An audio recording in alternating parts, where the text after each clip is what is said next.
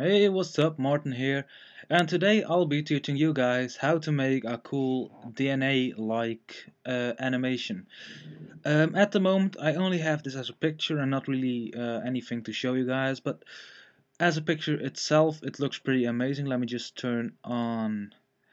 Yeah, I've turned everything off, but let me just turn on the depth of field so you can get a feel how it looks like when it's done. Um, Yeah, this is just an intro sequence, and it's gonna be a few parts tutorial, so yeah, I don't really have to worry about any time limits. Um, you do notice the grainy stuff out here. It's because I turned off the global illumination. With a global illumination effect, this looks a lot better. This is what we're going to be creating and hopefully also animating. I'll just show a few examples of this stuff. I'm using it for my websites, which hopefully will be out soon. But yeah, this is the main graphic after color correction in After Effects. I've also got for the other pages, um, yeah, a few graphics as well. So, um, and I also got this one. The colors don't quite match up, but that'll be fixed soon enough. So without further ado, let's just dive in and make one of these DNA strands. So let's open a new file and let's just, because we're going to animate this, we're going to go into the render settings and go to output, excuse me, 1280 by 720. If you want to go 1980 by 1080, you can do that as well, but I'm just going to go with 1280. The frame rate will be 50, might be a bit long render time, but who cares? And there we are. One little tip, don't create a floor. I did it in the main graphic, but that's only for the main graphic. If you want to animate this, you should do it on a white background with no floor. So let's just create a white background, create a sky, and that's looking pretty white as is, but let's just make a little bit of texture here and make the color white and maybe add a little bit of luminance, maybe 34-35%, and just drag it onto the sky object here. And let's preview that. That's looking really white, so let's use that. Okay, let's make the side of the DNA, to call it that. Yeah, I don't really have the name for it, but you know what I mean. We're going to create a platonic, so just hold down this button right here, keep your mouse button clicked, and select the platonic. Select the y-axis and move it up 100. Hold shift to make it move in steps of 10. We're gonna make the radius a bit smaller, maybe let's just say 70, and make the segments 2, not 3, not 4, not 5, just 2. So what we're gonna do now is make this an editable poly. It's by pressing this little button right here. So we've done that. And we got our editable poly right here.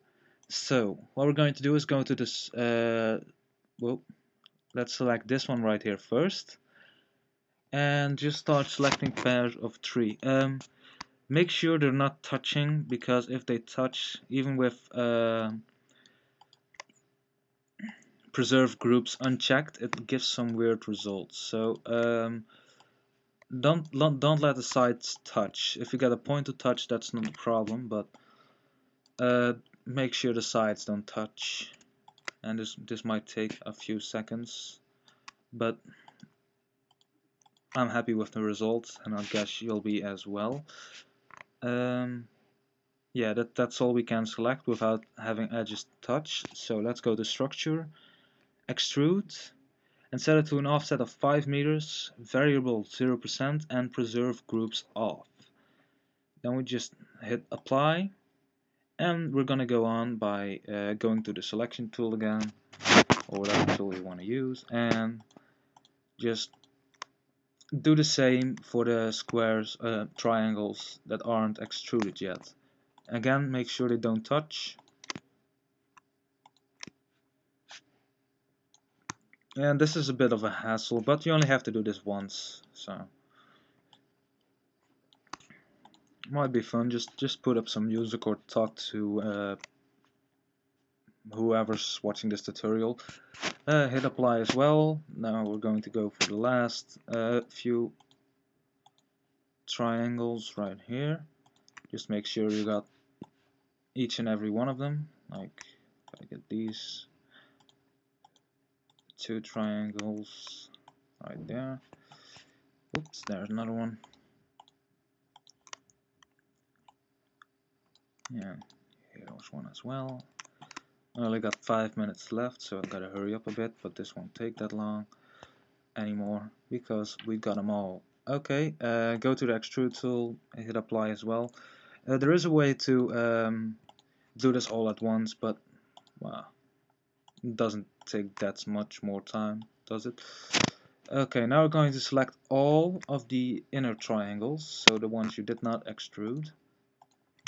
And again, make sure you've got all of them, because if you miss one, it might just give a weird effect when you're done with this.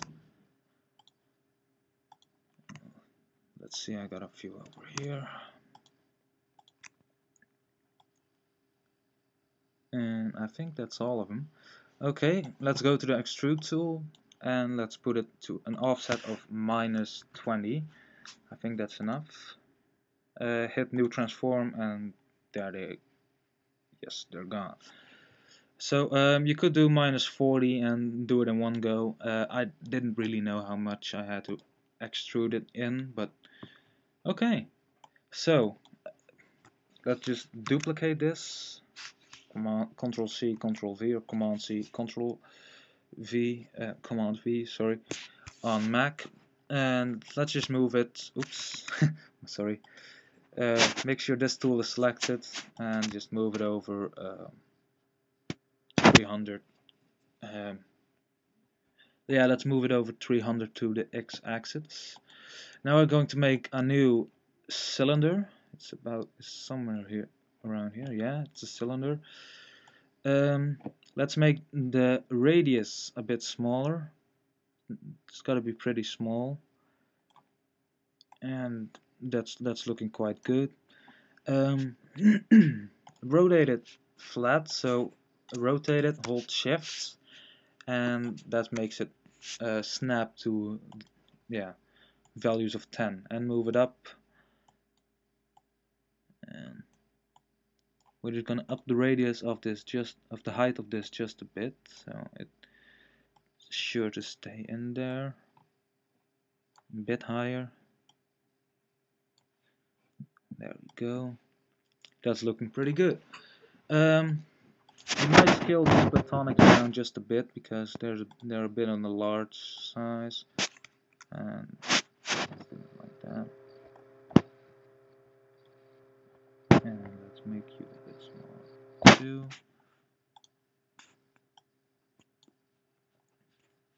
There we go. They might look a bit choppy when they're this small, but when you turn on the anti-aliasing, it will be good.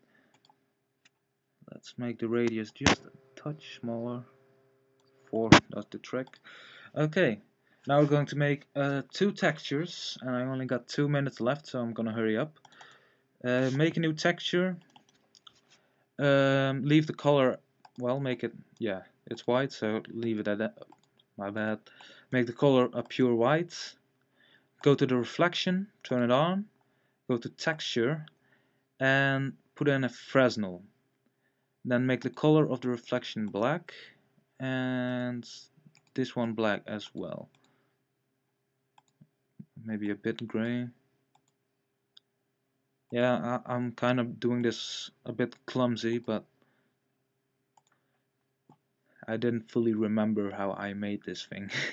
Okay, let's move this down to about 75, and as you see, as I move this down, the reflection goes back in this instance, or the Fresnel goes back. We're gonna just go for 75% and close it down and drop it on one of the platonics. And if we render that out, it looks pretty good. So we're going to do the same for drag the same material onto the cylinder and make a new material, and we're going to do the same as just now. Make the color this time a bit lighter gray. Go to transparent reflection, turn it on, and again put in a Fresnel and turn it to 75%. You can do any texture you want, but this looks pretty good if you want going for the black and white look of this. Now we're going to zoom out a bit, and if you got this, that means we're at the end of part 1. I'm just gonna size these platonics down just a bit. I'm just not happy with them. Oops, sorry.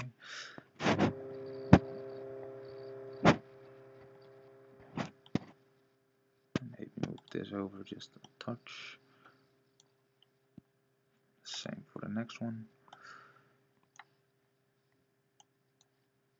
Okay, that concludes part 1 of my DNA. Yeah, I'm doing the quotation thing in the air, but nobody can see me, so I did not really know why I did that. But I'm Martin, and see you at part 2.